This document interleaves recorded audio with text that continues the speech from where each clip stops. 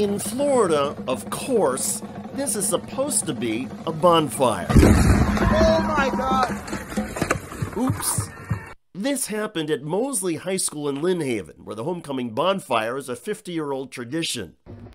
Here it is in slow motion. Authorities say a school resource officer lighting the fire was not physically hurt. Mentally might be another story, given how close he was to being blown to smithereens.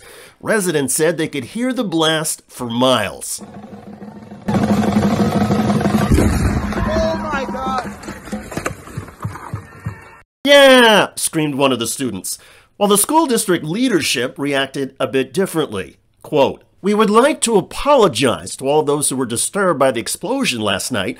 We know that was very frightening for many of our students, staff, and for neighbors who live close to the school, and we are very sorry for all of that. As recently as yesterday, we checked in with area first responders who coordinate this with us each year to ensure we had done everything we needed to proceed, and we were given permission to go ahead. Safety is always our #1 priority, however.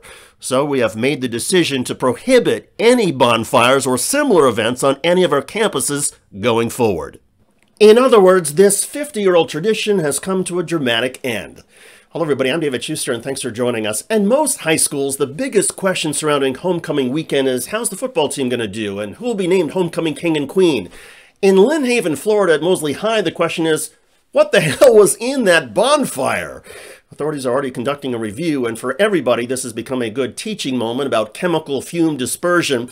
There are some indications that either students, staff, or authorities poured some gasoline into the pile, and while gasoline itself is not explosive, when gasoline vapors are mixed with oxygen, an ignition source in a confined space can result in an explosion. Now, some folks have noted on social media this is basically how a combustion engine works. Think of the bonfire pit as the combustion chamber and the wood on top as the piston. A spark or flame creates ignition, and the vapor from gasoline pooling in the pile pushes the wood up and out of the pit.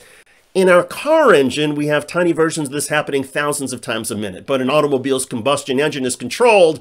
A bonfire with gasoline in it is not. Furthermore, there are plenty of bonfire accelerants that are more stable, predictable, and less explosive than gasoline. It is reasonable, I suppose, for a teenage kid not to understand how things could go wrong in using gasoline as a fire starter, but a grown-up high school resource officer with the fire department looking on?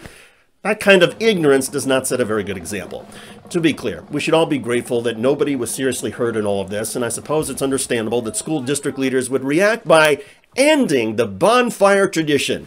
But instead of banning all homecoming bonfires, why not just ban the stupid ones? Find out who on earth poured gasoline into this thing and make sure they are never involved again.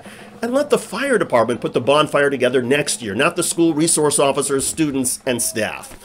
In any case, one imagines the physics class at Mosley High is having some fun with all of this, analyzing how far that man traveled based on his weight and initial launch vector and mass.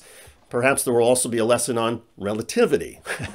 One thing is certain, in Mosley High School in Florida, regardless of whether a student is a scholar, theater kid, athlete, band member, cheerleader, or any combination, homecoming 2022 will never be forgotten.